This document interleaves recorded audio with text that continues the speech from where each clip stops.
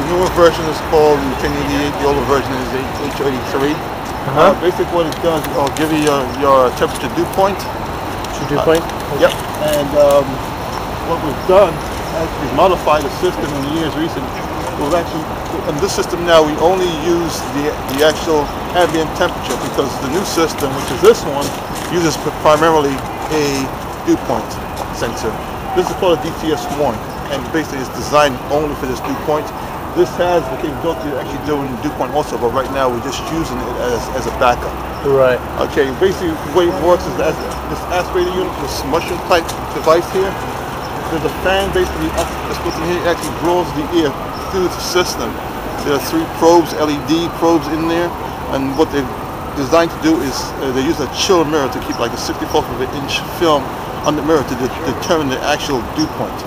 On the bottom of here, there's an ambient. Like you can come and take a look at. There's a little white probe. You can see it actually. It's actually probably a little dirty now, but there's actually a probe in here. Right. That actually checks the extra ambient air temperature. Oh wow. This is actually what's used for the New York City area. When you hear like temperature in New York City, such a box is coming straight from this reading right here. Okay. This basically is not an ASOS unit, it's a backup just to basically keep check on the sensor itself. It's called MMTS, maximum temperature for the part. This is just temperature alone? Yeah. Just temperature alone. What you see there, verification yes, just verification. on that's for the co-op network. This is the way, for your cooperative network, that's the MMTS. We usually give this with a standard rain gauge to all our co-op observers. Okay. All right. Maybe I can't open this one. I can actually open so you can see what the electronics looks like on the inside of the DTS1 sensor. More or less. We'll open it. It's supposed to open it with a preset. This is what it more or less looks like. All the systems, basically internally, they use fiber optic cabling, more or less, to the main sensor group. Fiber, more or less, as you know, has faster data, so forth. So when they modernized the system like 10 years ago, they decided to go all fiber internally to all system fiber. This site itself is a non-standard site. It's very unique because the ASOS system was primarily designed for airport. It's actually designed for the aviation community. And this site was actually modified because of the amount of years. It's actually over 125 years of weather that we collected for this site specifically. So there's a lot of different things here that are not really. What exactly was modified? Like, well, the actual, once they modified, Brian has some handouts. He'll give it to you. The actual ASOS layout is actually on a monorail. This whole set will actually be on a rail. Okay. Straight out. So you actually have the tipping bucket first. You have the temperature sensor, the pressure water sensor. It'll be all in an array. It's standard throughout the entire country. There's about over 1,000 of these sites put together throughout the United States. And that's standard. This is a very unique site here. Right. As far as what's not standard, I think this is another backup which I'll get to next. Okay, do you have any questions on the first sensor? Oh, what I'll do, I'll go through all the sensors. Yeah, and then we'll ask questions on it. Okay, next sensor. This is called a freezing rain sensor, or ice detector, to say. Its purpose is to detect freezing rain. The way it basically works is pretty simple. There's a probe on top of here when it gets below 32 degrees. Ice forms on the top. It basically, there's an oscillator which vibrates inside this probe about 40,000 times per second. As the ice forms on top of it, the oscillation slows down, and then that, through the algorithms, will determine the process of how thick the ice is. All that. Wow, that's amazing. Pretty simple. Yeah. And it actually gets very hot, so you want to you actually use your fingertips. Wow. It gets very hot. Do many of the stations still do it by human being? Yes, they do. What they do is the 3 major airports that we have in the area, Kennedy, LaGuardia, and Newark, they have observers on site 047. The smaller Class B sites like Worcester County Airport, Teterboro, and one more, Iceland. McCarthy Airport on Long Island. They have observers on site 24/7, more or less. The smaller airports, like for example, let's say Calder Airport, which is by FAA, at 11 o'clock, it's controls basically shut down the tower, and ASOS goes automatic. Oh, but during the day they have a human. During the day, the air traffic controllers and contractors will augment the weather. That's mandatory. But the major airports throughout the country, it's standard that you must have observer on site. The only reason for that is because of aviation, obviously, right? They can actually, more or less, at nighttime, a smaller tower, they'll switch on the Right.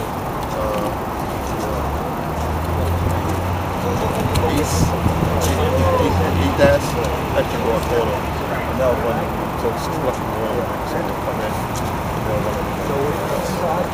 Okay, next system we have, we'll skip this one.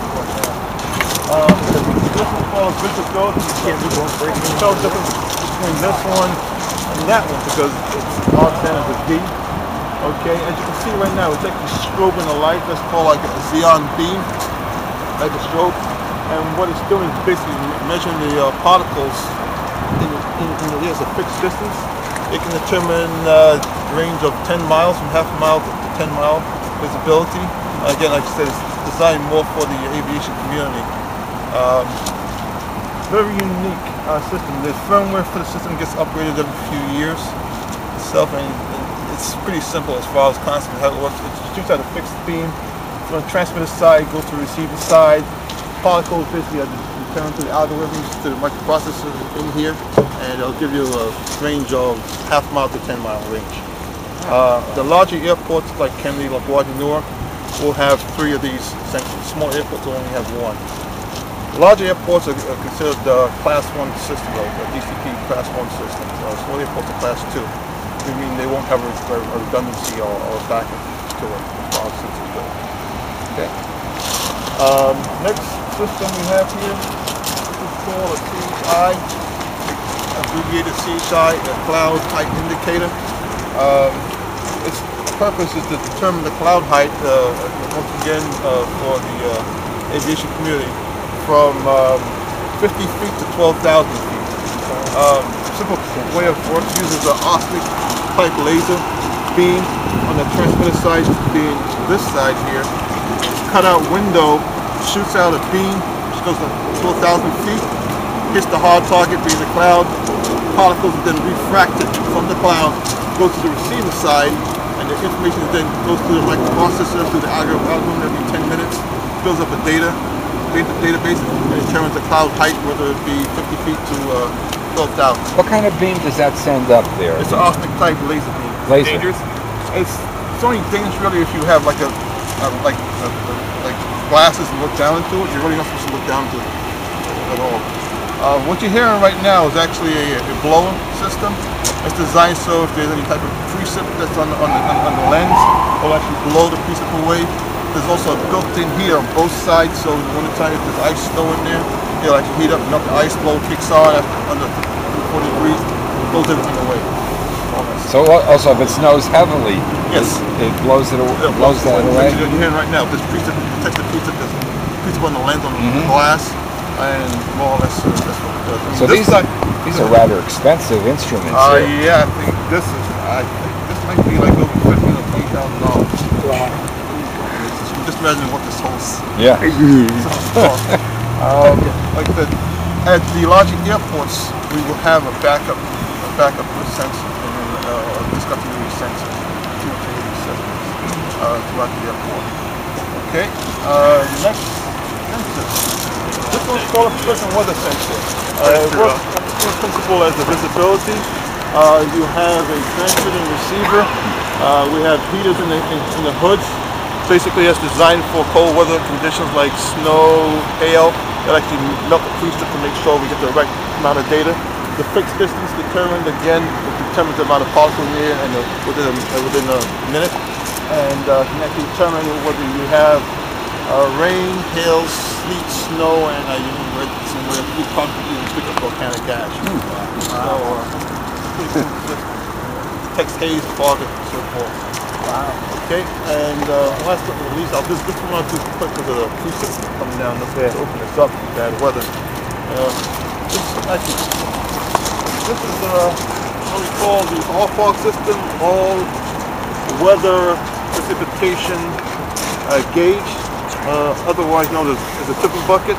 It's a weighing ring gauge. The principle basically is based on the weight, based on the amount of precip that's in the bucket and pressure, determine the amount of precip that you have. Basically what it is.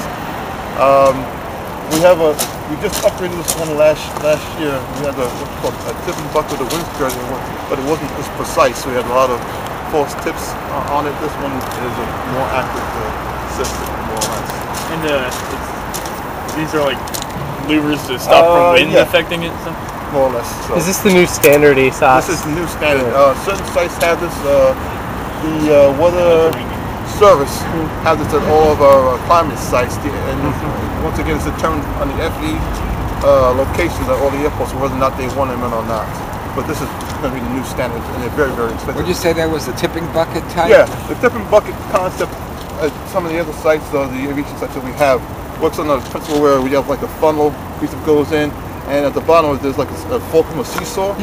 What you have in the middle is a magnet connected to the fiber optic cable, and through the magnet connects, actually magnet generate electric pulse, essentially light energy, and that actually count the pulses, which is recorded into precip.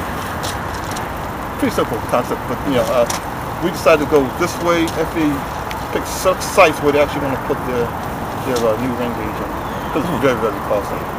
It takes several hours to actually put this one in. Before it comes down anymore, I'll pop this open real quick. This here is the brains to the system. It's called an ACU. It's called an Acquisition Control Unit. And this system collects all the data from each and every sensor through fiber optic cable in here. The data is then relayed back to the office land system. We have that. It's updated every 1 minute. And the observation to the site goes at every 10 minutes to the hour. Wow. Okay?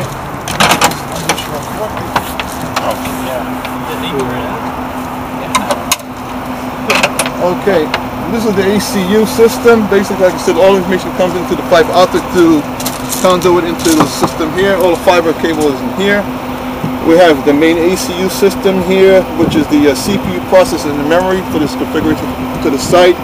We have SIO cards, zero input output cards, talk to all the sensors. We have a voice card here.